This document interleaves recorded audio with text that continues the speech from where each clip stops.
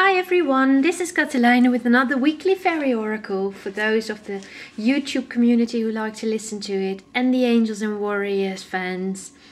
This one is for the week of the 21st of February until the 27th. And until we start with picking a card for this week, let me show you another lovely fairy card that I received in my mailbox. Let's see if you can see it like this. Yes.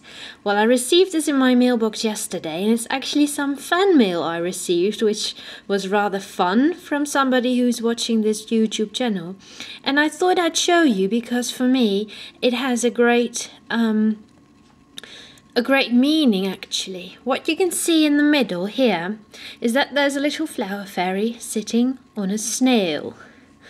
And I've been feeling a bit like sitting on a snail the last couple of weeks because there are things that may be ready to change in my life, but there are all sorts of blocks on the way, or seeming blocks, and I've been a bit confused as to whether to move forward with some things, and it felt like a bit of a slow thing happening.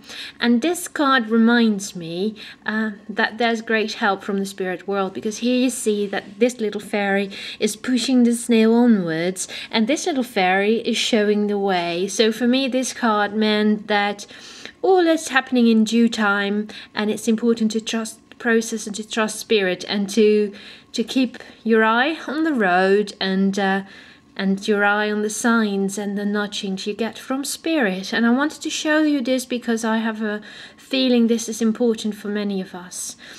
And as you can see to the right, there's a butterfly and a rose. Now a rose for me signifies inner beauty, and a butterfly signifies transformation. And I think that in these times of change, we as light workers, when we stick to our path of light, we are bound to reawaken the inner beauty and to find true transformation in our lives. So I just wanted to share that with you before we get ready for the actual oracle reading. Alright then, let's see.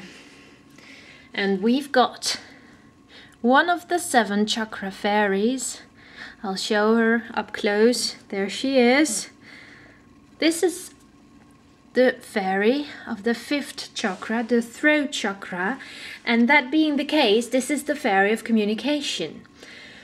And what the fairy of communication wants to tell us is that it is important to be open-hearted and open-minded while we speak our truth.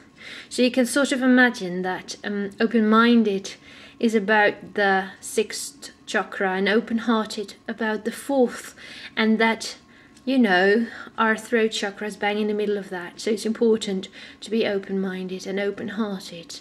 It's the only way, I think, to speak your truth, really.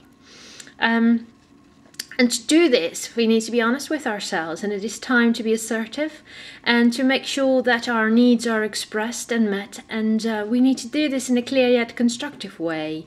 So this fairy holds the energy of the throat chakra and inspires you to be both creative and honest in expressing yourself.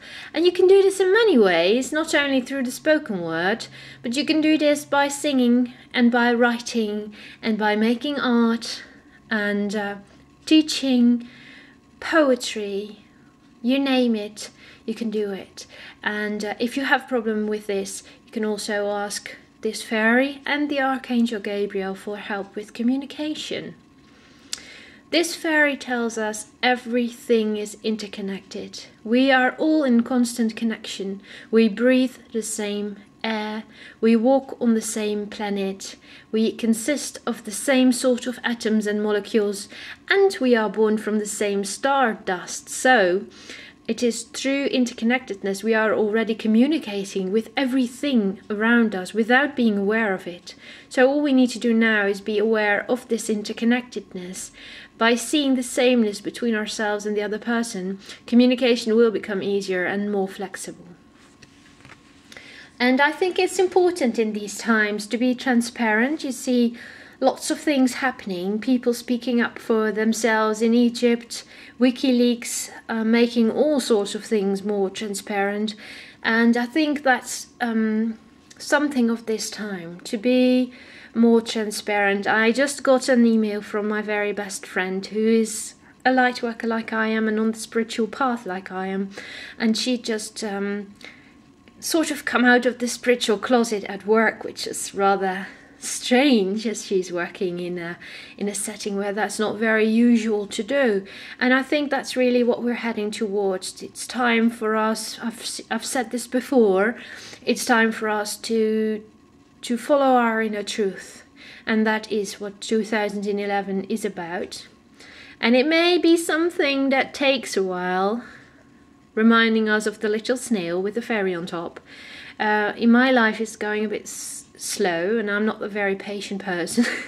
I want to know where things are headed and I want to have control over it, but it's just not happening at the moment. So it's important, I think, to be in the moment, see in this moment what needs to be expressed with love and integrity, and take it step by step.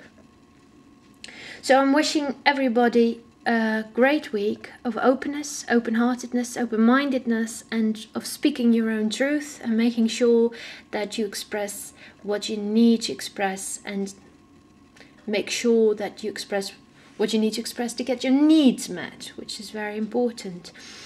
All right, so that's it for the coming week. I wish everybody the best of luck with that, and we will speak next week. Bye bye.